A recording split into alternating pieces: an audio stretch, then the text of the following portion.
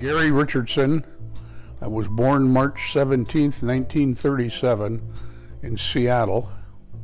And at the very first part of my life, we lived, I think, for 2 years in Rainier Valley, and then moved to West Seattle at 45th and Walker Street.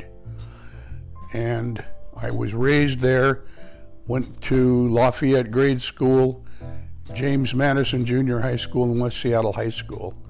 Right after high school, I joined the Navy and was gone for 2 years in South Texas, and then came back and went to the University of Washington and graduated from there in 1961.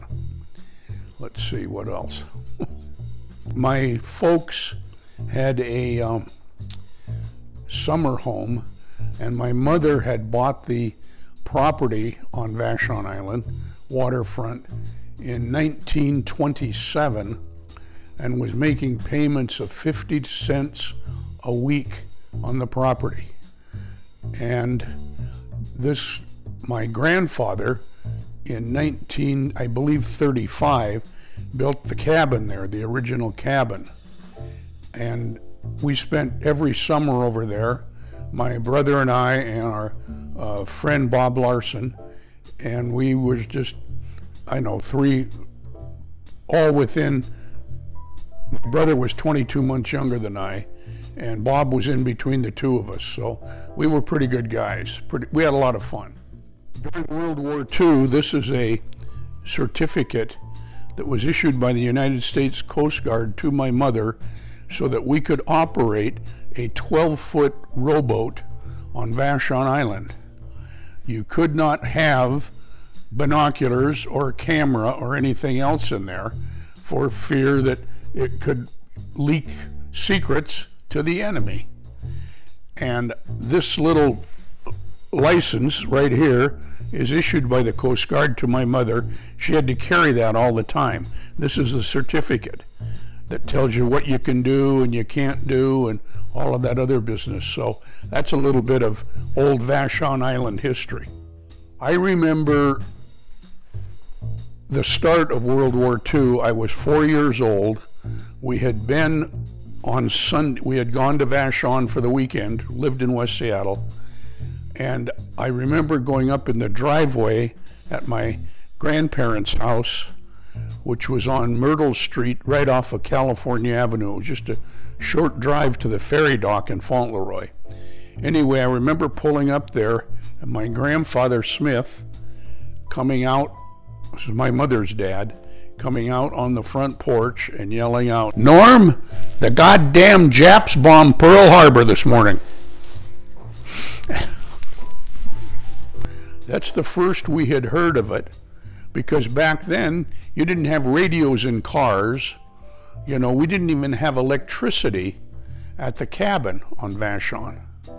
And that lamp, which Sandra would quit reading and bring the lamp over here, that was one of the sources of, this is one of the sources of light in our cabin over there. I think the fuel, which was probably coal oil, is all dissipated now, but this was how we read, and you had light after dark in the cabin before electricity. So anyway, my grandfather filled my mother and dad in on what was going on, and of course, my brother was just a couple years old, but I was a big shot at 4. And so anyway, I do remember that quite a bit. And that was one of the memories I have of World War II. I also, at the time, we lived in the Admiral Way district in West Seattle. I thought Elliott Bay was Pearl Harbor. And when we would get in the car to go somewhere, I was just petrified that we were going to go to Pearl Harbor, which of course is in Hawaii. But as a little kid, you envision that with all the ships down there and whatnot. And that was before there was any of the big Boeing facilities. There used to be a big factory down where Well, it's where the old Rainier Brewery is. Was a big Boeing factory plant in there. And at that same time, 1941, late 41 or 42, the U.S. Army came to my grandmother Richardson's house, which happened to be on Rainier. It's on the hill up behind Boeing Field. And there's a, what do they call that? The bluff up there. Anyway, at the time, there was fear that the Japanese were going to bomb Boeing Field, which is where all the, so they put up barrage balloons. These were on cables. They were like a dirigible is what they were. And they had to hold them down in the ground somewhere. So they came in to my grandmother. She didn't even know what they were talking about. She got hold of my dad. He came because he actually owned the 2 acres there on Beacon Hill. And they dug a couple of big holes and filled it with concrete and anchors to hold this balloon down. Now the theory was that they couldn't swoop down low enough to do too much damage if these balloons were up there high enough. I don't know if that makes sense, but it's how they did it. It's what the thinking was. And somewhere in some papers I have up in the attic, there is the settlement by the government after my dad sued them for not removing the concrete after the war was over. And they came in and did it. But he threatened to take them to court, and they just, no, it's fine. Well, the land was no good where this concrete was. You had to get rid of it. What do you big, huge concrete. Anyway, they came in and took them out. So that's another little bit of information back then. Well, during World War II, we lived at like I said, the Admiral Way district of West Seattle. And we were at the 45th and Walker. At about 49th and Walker, there you ran into Sunset Avenue, which was at the time overlooking the entrance to Elliott Bay. And the military came in and put some huge gun emplacements. And I think some of those guns were about the size of these ones at Fort Casey over here. And as during the war, you didn't get candy, but we'd go down there, a group of us, about 6 guys, kids, and the soldiers would give us candy bars because they got them. And it was pretty interesting. It was quite a time in history. And when the war was over and the military moved out and everything was reverted back, that became some pretty prime real estate. It's got some beautiful homes down there now. I mentioned my Grandpa Smith, and their original name was Schmitz, but they changed it to Smith, and it was Nicholas Smith. And this is a deed for a section of land signed by Theodore Roosevelt when this was the land grants back then. So this is a pretty good, they weren't from Canada. This is my mother's folks. My dad's folks were from England and they came through Canada. But I guess that's got both sides mixed up, right? Part of the I guess you could say history is that the rifle, my dad bought that when I was born. So this is going to be 82 years old here next March. And it's a .22 caliber. And this was one of the first ones where they loaded through here. And this was my gun all the time I was growing up. And it's the only one I've kept of all the guns we've had over the years, this one, because it's so, I guess, it's old. It's an antique.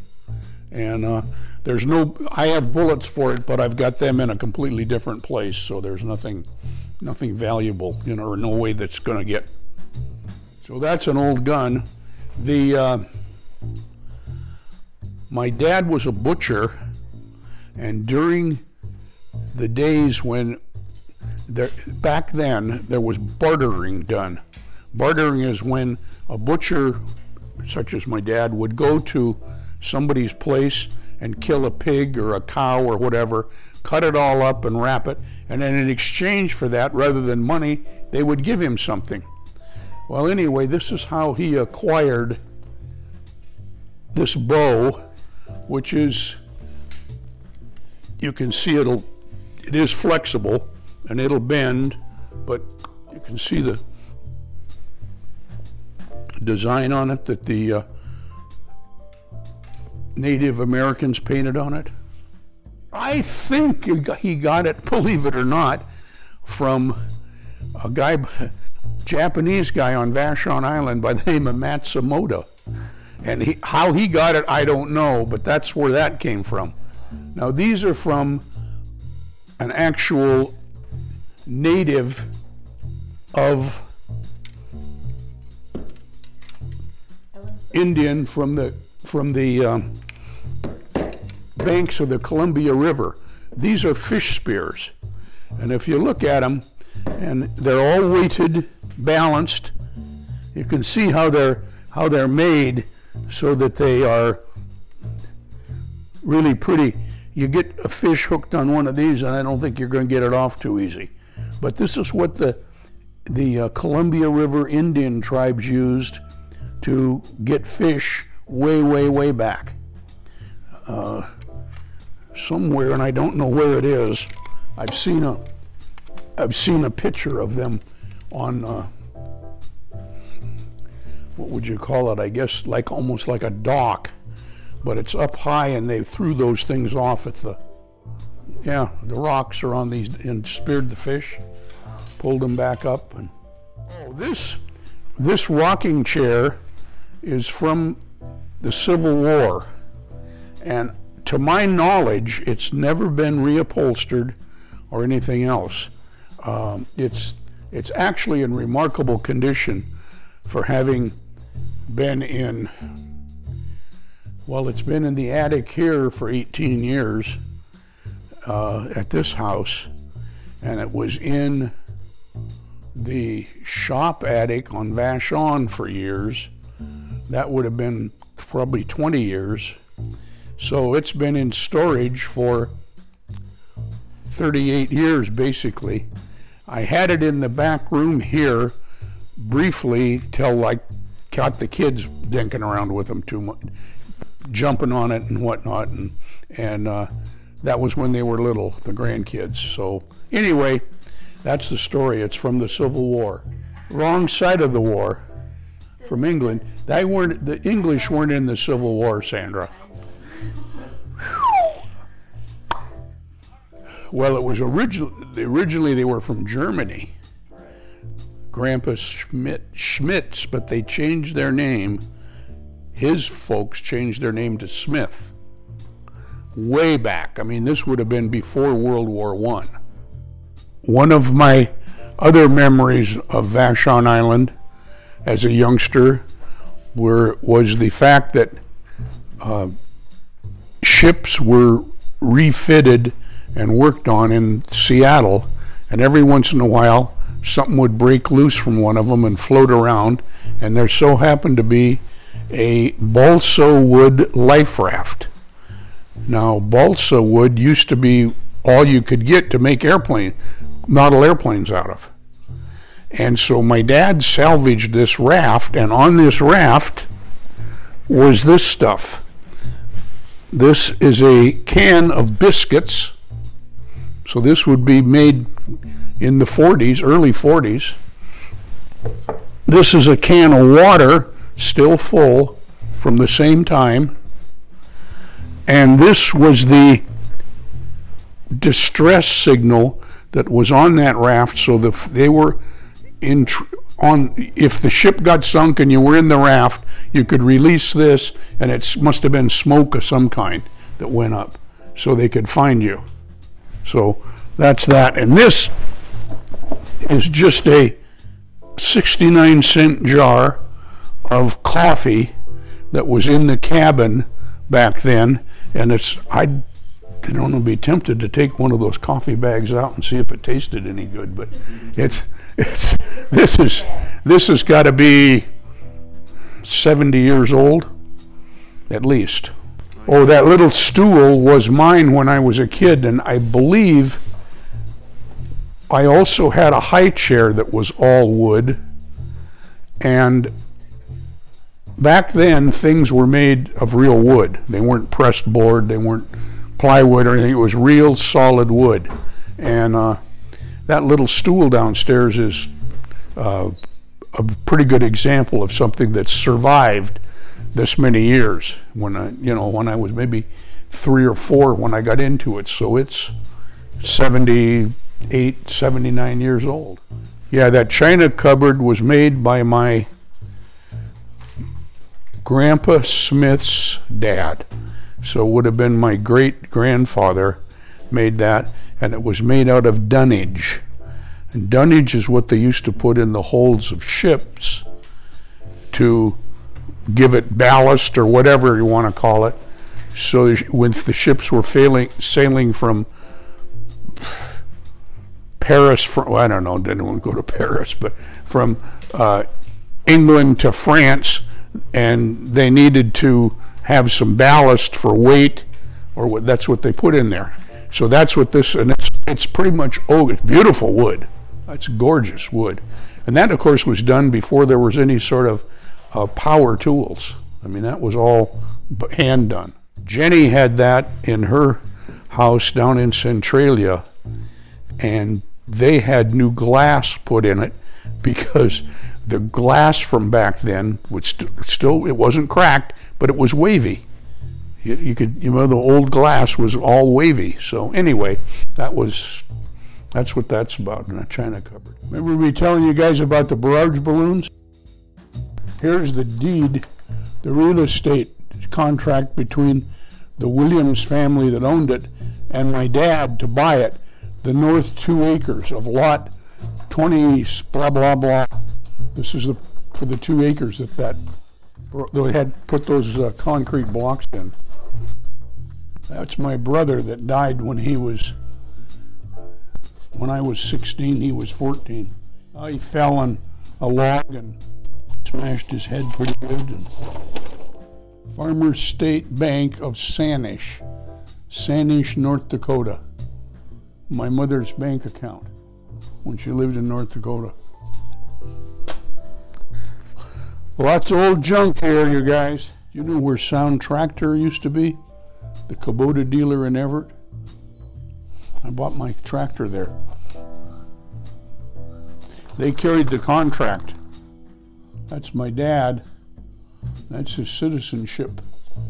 This, I guess, is the original because it's got a big fancy stamps on it. And that certificate of citizenship, naturalized citizenship, is 26th day of December, 1931. That was, I think it was the precursor to the Boy Scouts, but it was I think the Canadian version of it. See, that's from the Boys Brigade. My dad was in the, I guess it would have been the early 1900s. 1915, yeah, he was born in 03, so he would be, what, 12 years old. Boys Brigade, 2nd Winnipeg Company. This is a trophy I won for the B-Class Roadster Championship, the National Hot Rod Association, in 1955 in Scappoose, Oregon. So that's where the regionals were held. It's a 1931 Model A Roadster that was channeled down over the frame, and then I had a full race Merc flathead engine in it with 2 4-barrel carburetors, which it was a V8, and so you had a barrel feeding each cylinder. A pretty good car, pretty fast. When I graduated from high school, my friend Bill Wines and I decided to drive to California, and we took my car. And the Roadster that I'd won that championship with. And we were in California, right by Lake Shasta, and we noticed a Buick pulled over to the side of the road, and this was an older Buick, and I think it might have been a 1939 or 40. Anyway, there was an elderly couple in it, and here's a couple of smart, high school kids. And we pulled over and said, "What's the trouble?" And the guy said, "Well, I can't shift the car." And so we had a toolbox. When you have a car like that Roadster, you had to have a toolbox with you and parts and whatnot. And so Bill and I figured out what had happened, and there used to be cotter pins which held the linkage on to the transmission to shift it with. Well, he'd lost the cotter pins. And so we fixed it, and just as we were getting finished, a policeman pulls up. It's California state trooper. And what's going on here? He thought we might be hassling this older couple. The guy said, "No, they're great. Those guys have just fixed my car for me." "You're kidding." He said, "No." And the cop starts looking at my car, and he said, "Did you build this?" I said, "Yeah, most of it." And he said, "How fast will it go?" I said, "I have no idea." He said, "I tell you what I'm going to do." He said, "At the top of the hill, there's a signboard. And I'm going to go from that signboard exactly 1 mile. And I want you to start at that signboard and go past me, and I'll clock you how fast you're going." I said, "Now you're going to give me a ticket." He says, "No, I'm not. I promise you I won't." Well, anyway, he clocked me, and I was doing 154 miles an hour. And that's in 1955. That's pretty fast for that age, that year. So anyway, that was my story of that one. Okay, this is, I guess I call it the wood shop. These are just an accumulation of tools from over the years. Hatchets and axes. You know what that black handle thing is? That's a bolt cutter. Cut padlocks off of lockers, and they have those at the Y because people lose their keys all the time. You know. There's a brass hammer right there, and that's an old grindstone from the Nettleton Mill in West Seattle that you cranked it and you could sharpen stuff on it. Non-electric.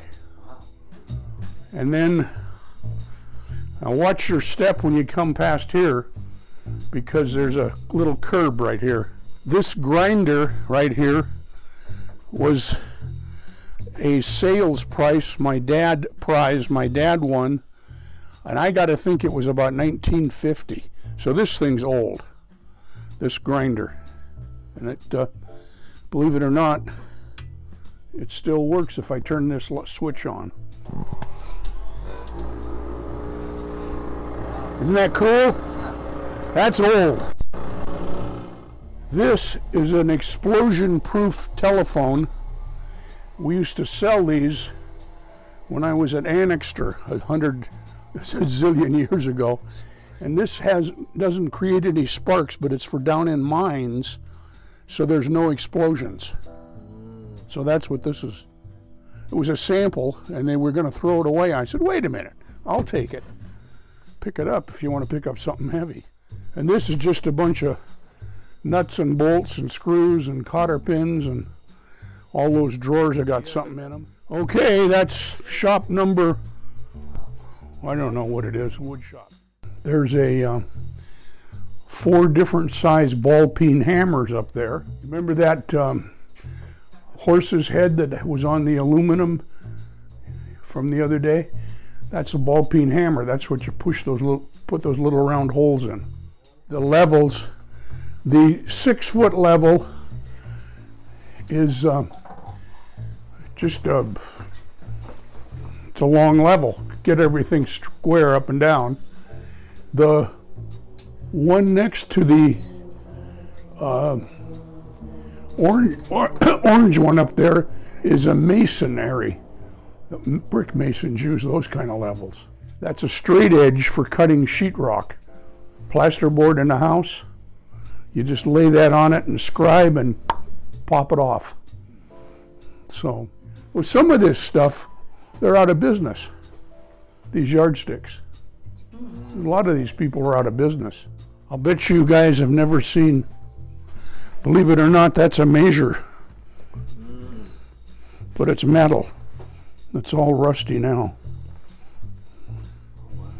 Needs to be cleaned up. I should take it over to the grinder, but sometimes you do more damage with these cleaning them than you should. But back here, I was telling you about my Grandpa Smith that yelled at my dad about the Japs bombing Pearl Harbor. This vise down here was his, and it's a machinist's, heavy-duty machinist's vise. Not this one. This is a corner vise, but get it? Boy, I'll be glad we get that new furnace. This is heated when the furnace is running. Okay, this is the paint shop and winter storeroom for all of the yard art that people's liable to steal. There's also a radial arm saw in here that doesn't work, and all of these clamps and saws and whatnot that I've used over the years, extra blades for the saws. And then we were talking about, I think, planes the other day. There's a set of planes that one big one's worth a couple $100. Those big long planes. But I mean, it used to be, I don't know, nowadays they got everything as electric, so I don't know. But it's just full of all kinds of stuff. That cupboard has all kinds of paint in it and stains and whatnot. You saw the planes in the other room on the wall? Well, these are the ones that were made before that. They're wood. Wow.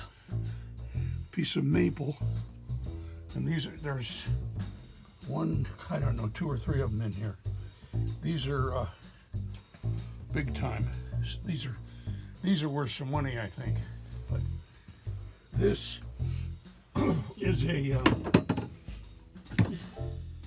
old claw hammer. This is one of the original Yankee drills. You can see there's a big plane there. There's some over here. It's a huge plane. This is a, believe it or not, 1/4-inch electric drill from way, way, way back. One of the very first ones they ever made from Nettleton. When I worked there at night, they were getting rid of a bunch of stuff. This, what's Nettleton? Timber Company, West Seattle. This is a molding cutter. This is the type of thing that was used to make that cabinet downstairs. That fancy china cupboard down there. That's what this type of stuff was made for.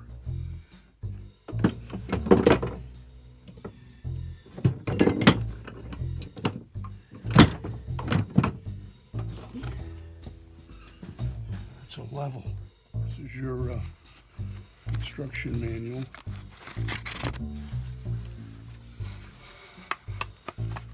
Pocket level. Tape there. Oh, wow. Metal. And those are, these are compasses here for scribing. Okay, that's all there was back here. Nettleton Timber Company burned the office and part of one of the storerooms, and I went down to clean up, and as we were cleaning up, the Ben Gardner, that was the president, said, you know, any of this stuff that's laying around here you want, take, if you think you can use it for anything. And so I grabbed that nail puller up there and I don't know, some other stuff down there, that original old Yankee drill and some of that kind of stuff. So that's it.